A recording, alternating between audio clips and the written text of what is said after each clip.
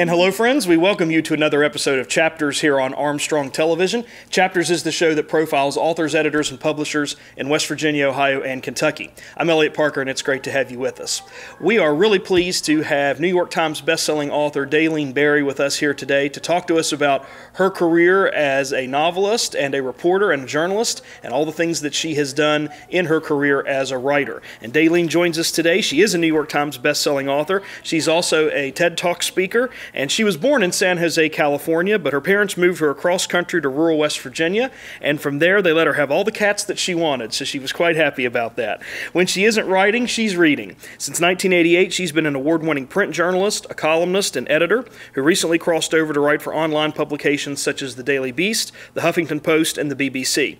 Sister of Silence, a memoir, is her first book. Since then, she's written or co-written 8 other nonfiction books, including The Savage Murder of Skylar, Neese, Pretty Little Killers, Cheating Ain't Easy, Tales of the Vintage Berry Wine Gang, Shatter the Silence, the sequel to SOS, and also Appalachian Murders and Mysteries, an anthology. In 2015, West Virginia University placed Sisters of Silence and Guilt by Matrimony on its Appalachian literature list, and you can follow her blog at her website at daleenberry.com, and she's also very active on Facebook and Twitter, and loves to hear from readers and fans of writing and reading. So Daleen, welcome to Chapters. Delighted to have you here. Can't wait to talk to you today. Thanks for coming in. Thanks for having me, Eliot. So I wanted to ask you first, just kind of in general about a lot of your writing, because you've done so much as a reporter and a journalist and a writer, but a lot of your writing, when we get into your memoirs, is very personal, and it comes from a lot of personal experience that you've had in your life, and some of it is sad, and some of it, though, is inspirational, because you've been able to overcome that.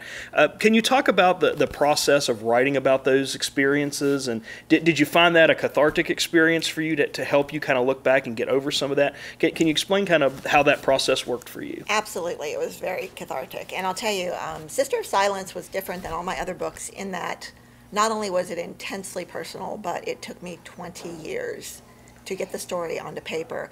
I actually started the first year I was a reporter in 1988 when I was at the Preston County Journal. I just had an old computer at the time, and I started typing out the story, printed it out on a dot matrix printer, which I still have the original draft of. And then as time progressed and I realized that I was in an abusive marriage and my children and I were victims of domestic violence, and I realized that not from writing, but from reporting on those issues in Preston County.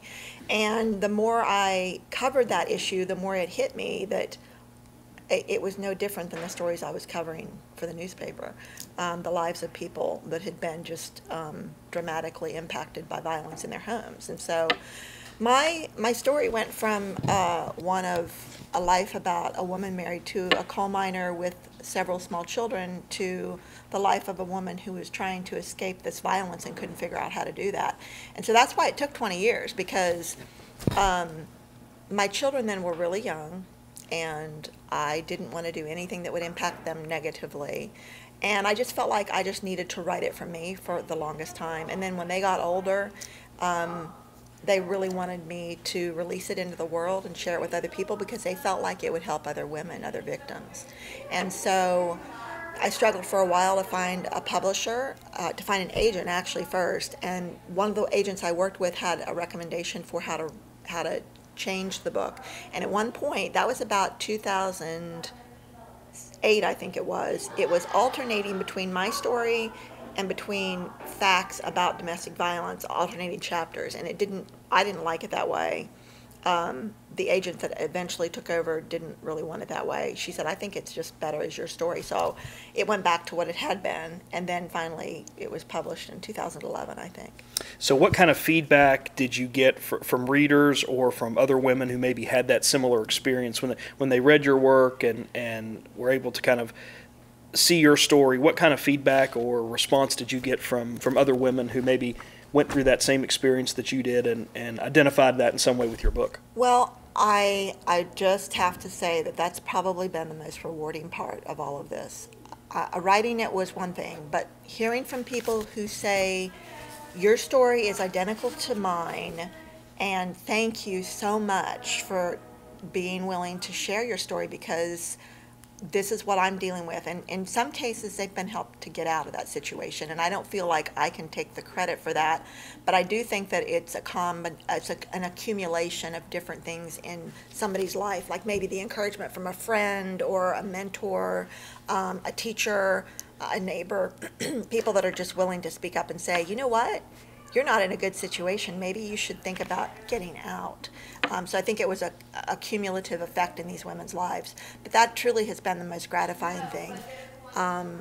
There was something I was going to say. What I also take away is, and I think that this is important because we're probably going to have another recession here in the near future, it looks like.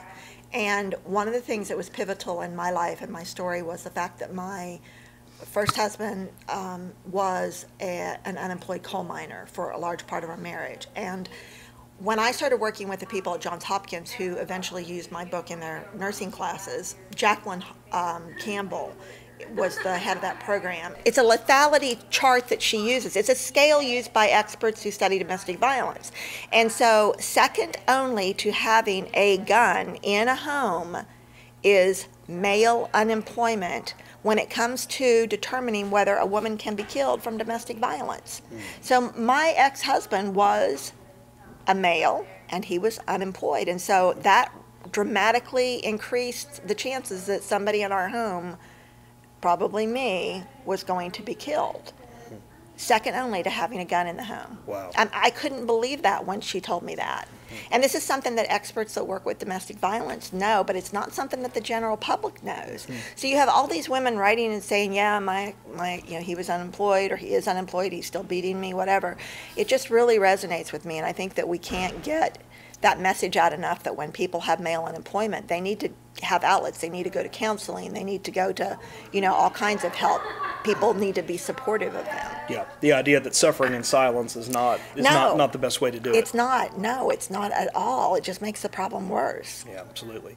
And I know that memoir was a great memoir. And another book that you wrote that really got a lot of national attention is a book called Pretty Little Killers, which is a true crime novel. And not to give too much away, but when I read this book a few years ago, I thought how disturbing and sad this whole story was. And not to give too much away, but basically it involves a sweet, innocent teenager who was basically driven out in the middle of nowhere, stabbed repeatedly by two of her best friends for reasons that are kind of still unclear to the general public.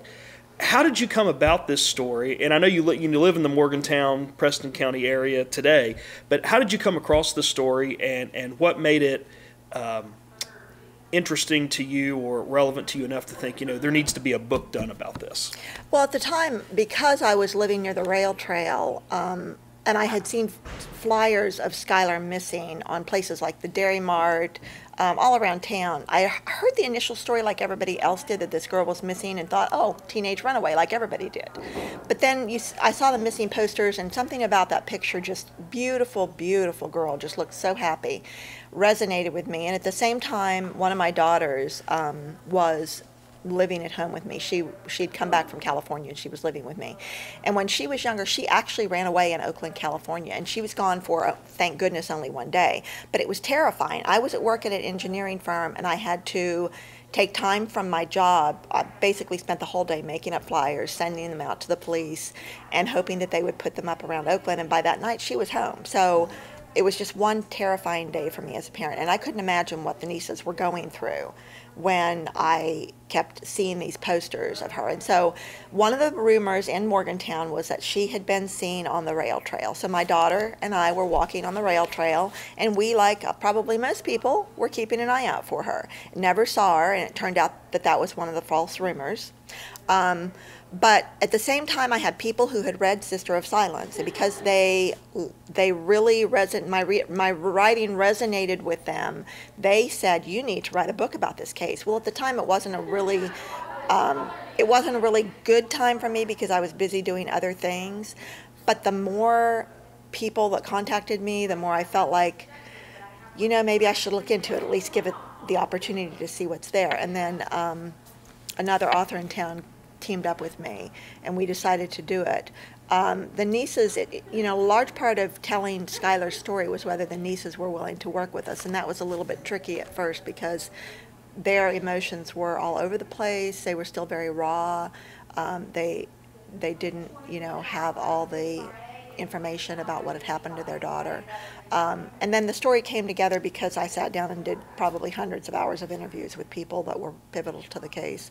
And that was challenging because you had a gag order from the Board of Education. I just found out recently that the Board of Education, despite their claims otherwise, did put out a gag order. University High school teachers couldn't talk. If they did, they chanced losing their job, so that was difficult because that's where all 3 girls went. Mm-hmm. Students were terrified to talk in some cases because the general public, was accusing anybody and everybody that had been associated with these girls of killing or doing something with Skylar, not killing because nobody knew at that time she was dead.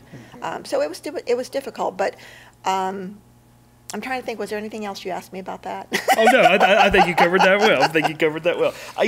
We learned that there's so much to this story, as you mentioned, and I think the interviews that you did, and I know you co-wrote this with Jeff Fuller, really bring a lot of depth and context to this. But 2 things that really struck me about the book. One is we meet a girl named Sheila Eddy, who I think is really kind of a monster in many ways. I mean, if you had to label her in some ways. And I wanted to ask you about her. And also the fact that the kids that did this to Skylar Neese, who was the girl that we've been talking about that was killed or missing at the time, went on social media and talked about this and openly shared this on social media. So can you tell us a little bit about Sheila Eddy and kind of who she was? Because I found her to just be an abhorrent person. And then social media, and why did these girls do this, and why did they engage in social media to kind of sort of keep the story moving and alive?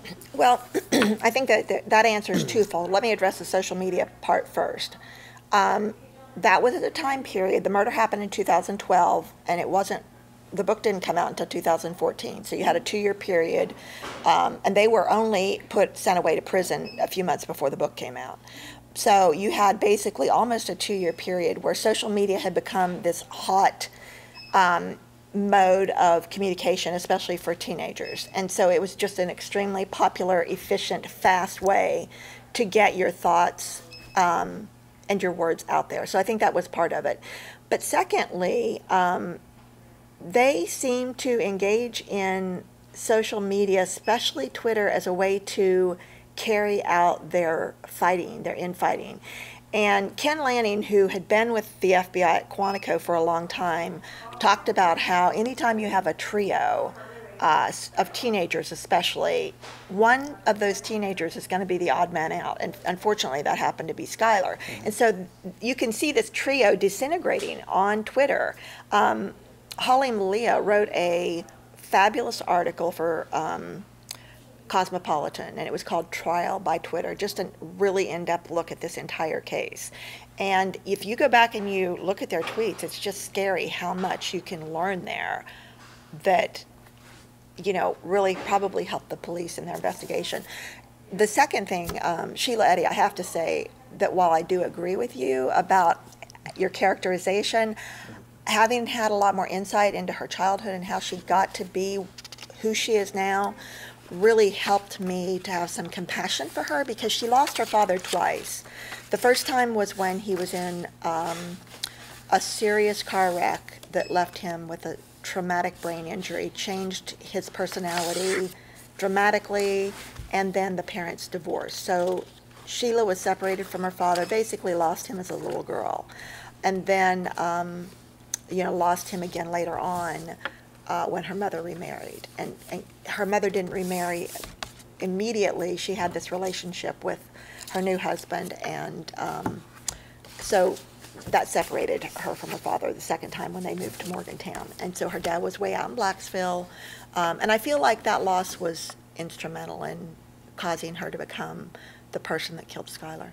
And those girls, Sheila Eddy and Rachel Schoaf, that are responsible for killing Skylar. Right. Where are they now? You mentioned that they were sentenced to prison. How long? Where are they now? They're in Lakin Institution, a correctional facility, the only one in West Virginia for women, and it's over by the Ohio River. It's way out in the boonies. I drove there one time. And Sheila got a life sentence with eligibility for parole, I believe, in, I want to say 20 years, although that may be wrong. And then Rachel got a 30-year sentence with eligibility for parole in 15 years. I doubt Sheila, because she never confessed, she wouldn't confess in the courtroom, I doubt she will ever see the light of day. That's just my personal opinion as a crime reporter. Mm-hmm. When you're seeing this story, you're doing these interviews, and you're at the trial, at the sentencing, and you have that background as a court reporter, but you're also thinking about doing this and writing this as a nonfiction story.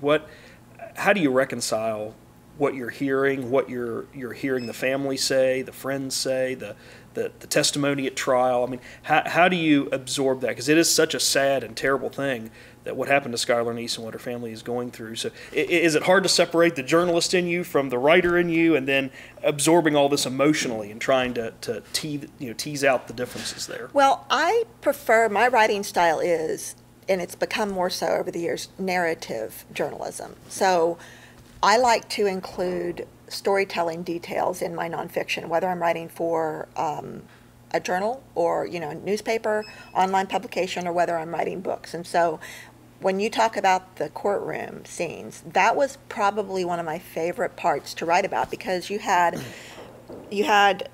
two groups of people. You had Skylar's family on one side of the courtroom with all their supporters, and you had the Clendenin and Eddie families, show families, on the other side, because when Sheila's mom remarried, she became a Clendenin.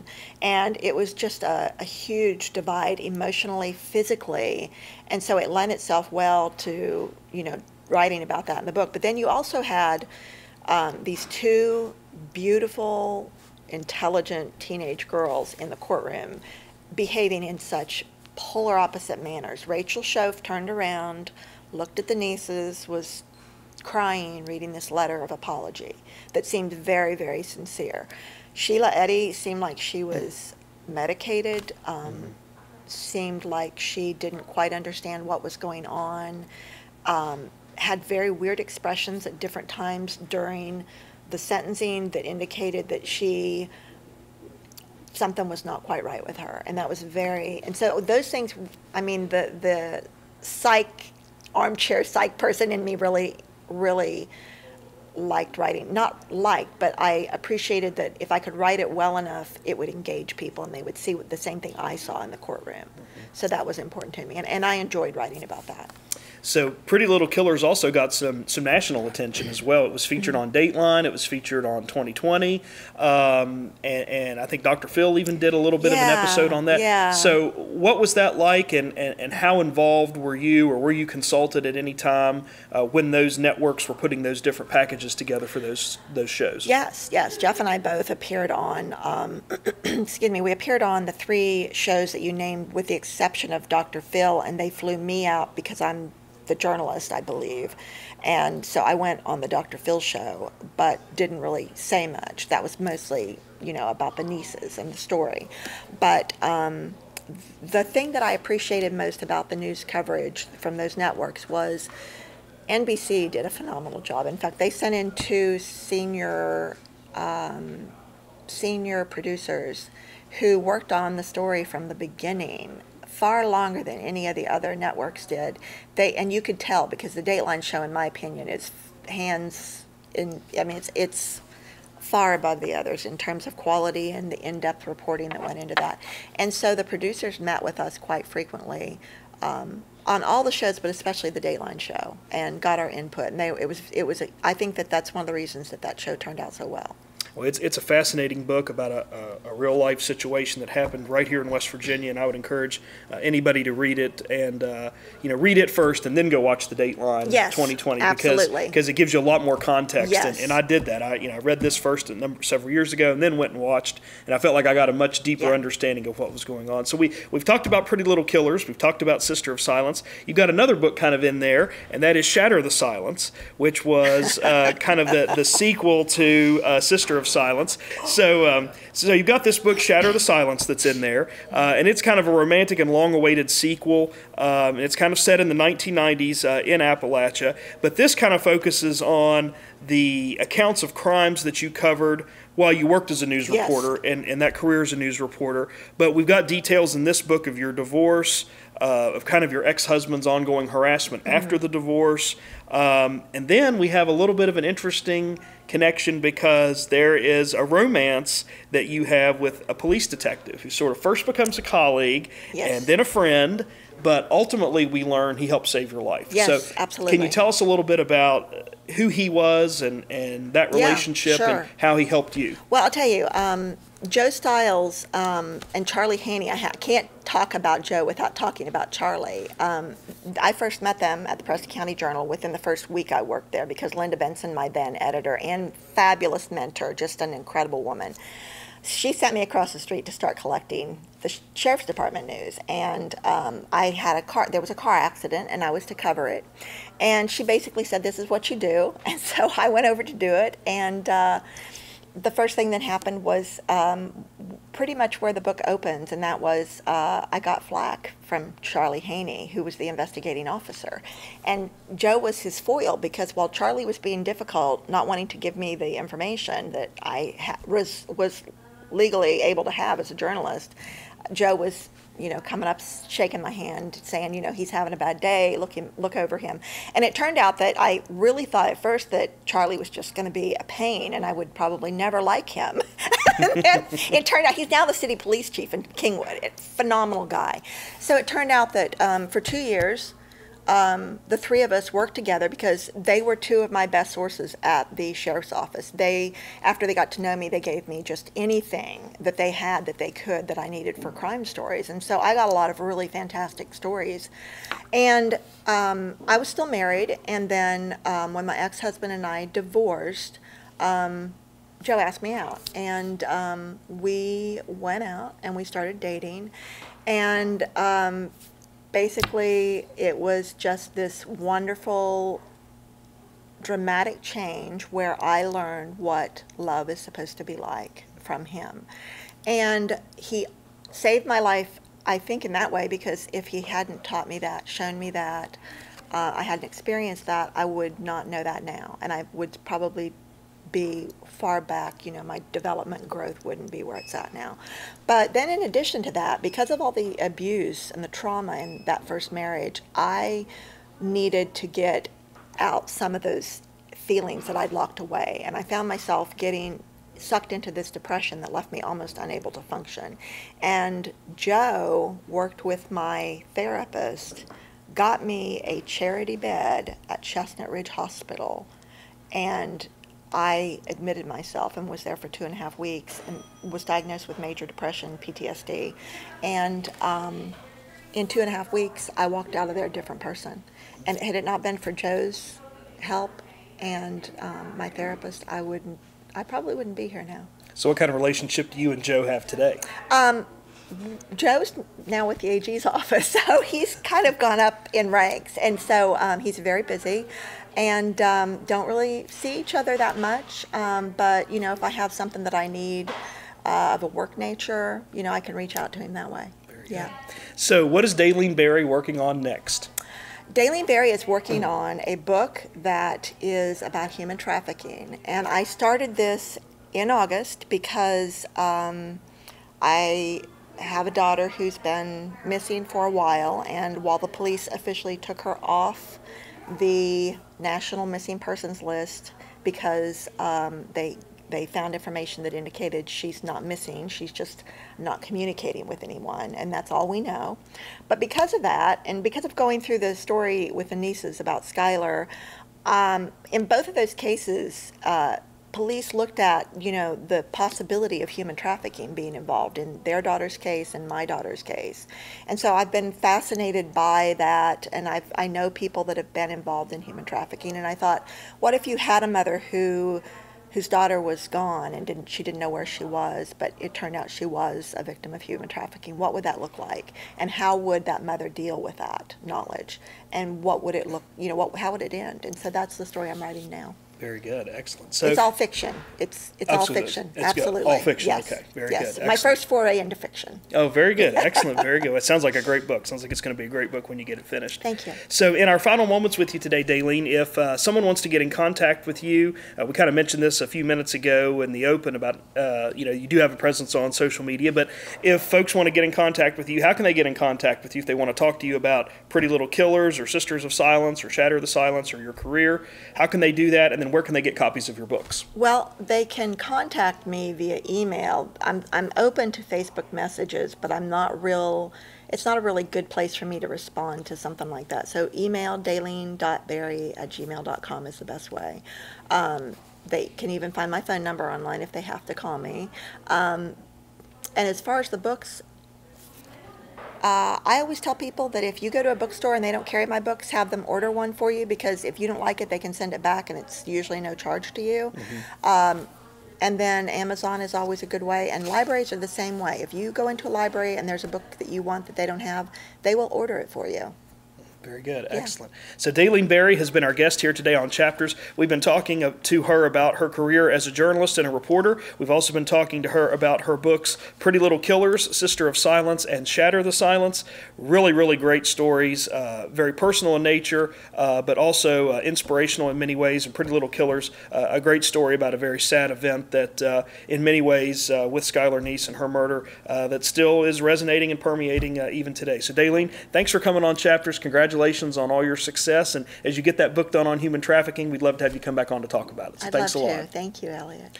We also want to take a moment to say thanks to the staff and management of Empire Books and News and the Inner Geek for providing our on-site support and assistance today. We encourage you to come down to Empire Books and News and the Inner Geek and inquire about Daleen Berry's books, and also remind you that many of the author, editor, and publishers featured on our program have their works for sale right here at Empire Books and News and the Inner Geek. So come on down to Pullman Square and get that reading taste or need satisfied right here at the bookstore. And we appreciate all their support each and every episode.